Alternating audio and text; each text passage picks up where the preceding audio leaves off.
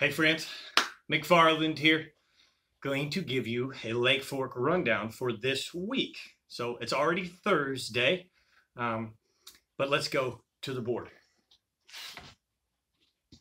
So Monday and Tuesday, I was off. I had basically 3 days in a row off, which is really cool. Sunday, Monday, Tuesday. Gonna have a lot of that now. We're in August, we're in the slow time of the year, about 50% the rest of the year. So I promise you, I'm still going to try to at least once a week bring you some kind of report. So those of you that are still wanting to fish, especially on the weekends, you're going to get some information, okay? First day for me this week was Wednesday. Wednesday was actually a sonar lesson, a 2-hour sonar class from 7 a.m. to 9 a.m. Identifying what are we seeing on the water, teach you how to use and make waypoints, etc., etc. Anyways, the water temperature Wednesday morning was 85 degrees, 85.7, about 9 o'clock when we came off, okay?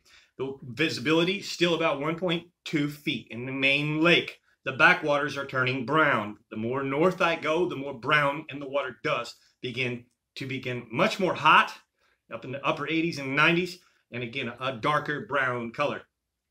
Let's talk about lake levels real quick. I was off Monday and Tuesday, but I went ahead and got the lake level for Tuesday. We had a bunch of rain that hit pretty hard Tuesday afternoon. So between Tuesday and Wednesday, the lake came up 1/100th. I think that would be 1/100th of an inch, whatever that is, of a foot maybe. I don't even know. But you can see it was 402.20 on Tuesday, 402.21 on Wednesday. So a little intermediate lake rise just for a brief afternoon. We come to today, 85.3 degrees this morning. Half-day fishing trip, came off the water at 11 a.m., 85.7 when we came off. 1.2 foot visibility, 402.17. Folks, if you go all the way back to last Saturday, which is almost a week away, it's 402.29 last Saturday, okay? 402.29 and 402.17. Man, that's not even an inch. Well, it's just a tiny bit more than an inch. I apologize. It is an inch. It's about an inch and maybe an inch and a half in lake level in a whole week almost, from Saturday to Thursday. So we're actually having extremely stable lake level during this summer. Much more mild temperatures.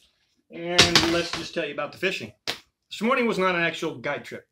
It was just a great friend of mine, Mr. Joe Coker. You can find him on YouTube at Fork Lunker Man. Okay, he's Fork Lunker Man on YouTube.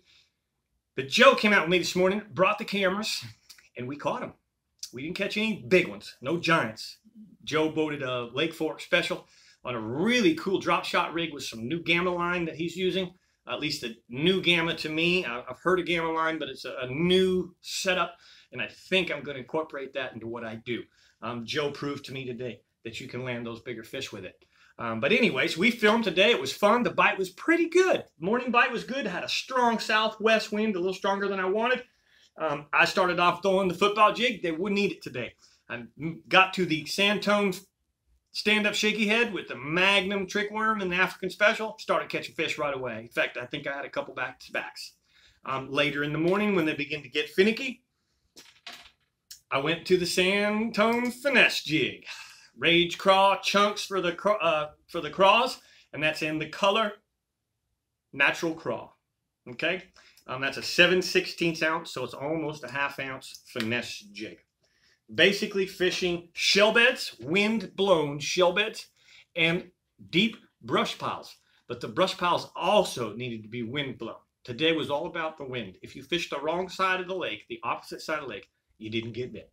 Other than that, guys, listen. We filmed today. So Joe will take this home and actually put together a fishing show. Many of you have asked, hey, we want to see more of Michael fishing. Well, that's just what you got to see today. In fact, I even boat flip a few of them for you. MLF style, they don't touch the carpet. Anyways, it was an awesome time, and I hope that you go find Fork Lunker Man or myself, which you already know me, the Lake Fork Guide, Michael McFarland. Find us on YouTube and be watching. The next couple of days, you're going to see a fishing show come out. All right? Appreciate you guys. Thanks. Give me the thumbs up if you're enjoying it.